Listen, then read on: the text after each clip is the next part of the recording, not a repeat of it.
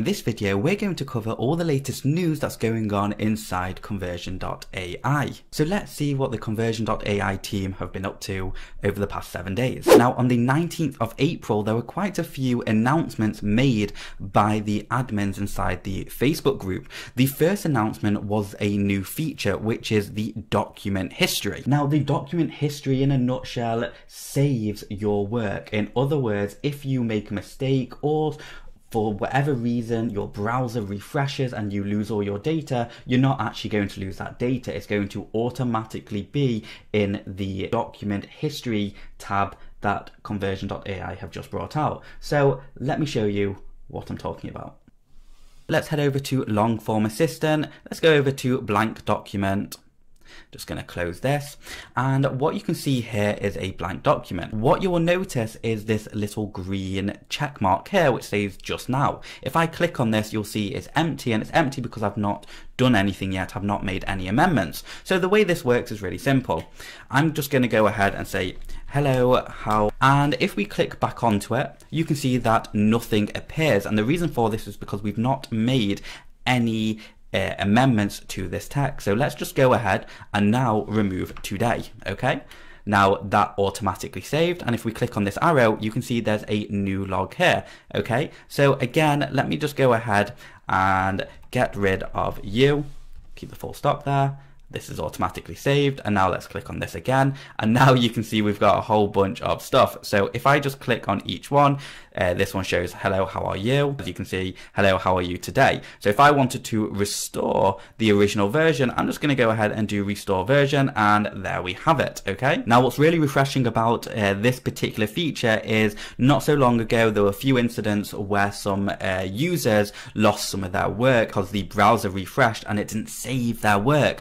So this only happened like a week ago from creating this video or something along those lines, and since then they took action and they brought out this feature. Now let's go ahead and move on to the next new feature, which is the new shortcode for the long form assistant. So as you can see on the Facebook group, they made another announcement here, and they've basically said new shortcode in long form assistant, shortcode astericks. Okay, so the reason this is such an important feature is because lots of users have been suffering with repetitive content, and the reason why people have been suffering with repetitive content is because what Jarvis does is it uses 600 characters from the previous text as well as the information inside the document settings to create the new text. But sometimes we don't feed Jarvis enough information, or other times the niche is super niche, so Jarvis is struggling finding relevant content to create its unique text around. So what this shortcode does is it will start everything from scratch. So instead of using the past characters and the document settings to form its new text, it's going to be as if everything's fresh. So then Jarvis really goes into hardcore forget mode, and it will start generating from potentially new sources or something on those lines. Let me show you what I'm talking about. What Jarvis does is let's say I wanted to create some text around about here. Okay, so what Jarvis will do when I press the compose button is it will take the past 600 characters here as well as the document settings here, and it will generate the text. Okay, which sometimes it creates duplicate stuff. So the shortcode, or the new feature, is we will simply add 3 asterisks like that, and that is basically saying, hey Jarvis, I want you to completely forget about everything above and go ahead and compose some new information for me. And of course, one of the most exciting features that they've just brought out is explain it to a child template. You see, this is actually a really important feature that's now been introduced, because browsing habits online, when people are reading and stuff like that, people don't actually read stuff. I'm not saying that's everyone, but I'm saying a lot of people, we're so overwhelmed with information that we tend just to skim text now instead of reading it, unless we're really trying to be specific or we're really trying to educate ourselves, which obviously makes it difficult when we're trying to get people to buy our products or stuff like that, because ultimately what they're doing is scanning the page and just kind of kind of looking for key words or anything on those lines. It's just anything that's just going to give them a straight to the point answer so they can follow their heart and make a purchase. Now, they actually say that when you're writing online, you should really be writing at a 5th grader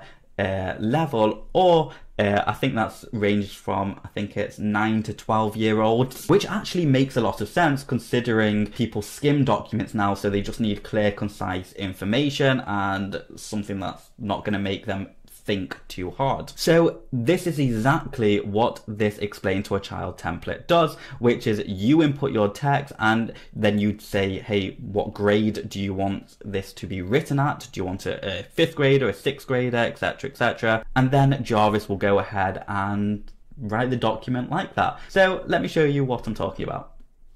Okay, so here I am in my portal. I'm just going to go ahead and type in explain, and as you can see, it's got explain it to a child. So what it says is rephrase text to make it more simple to understand and easier to read. I'm going to go ahead and click this, and now what it wants you to do is input the text. Okay, so I've literally just taken some of the text from the official Facebook group post announcing this, and I'm just going to say, hey, let's do this at grade level 6. In fact, that's what they're actually recommending. You want to go with around about 5th or 6th grader. We'll go with 6th grader. Okay, and now let's just go ahead and do generate AI content. Okay, and there we have it. We have 3 new pieces of templates using less jargon speak and basically just easier on the eyes for people who kind of just want to make a instant decision on things.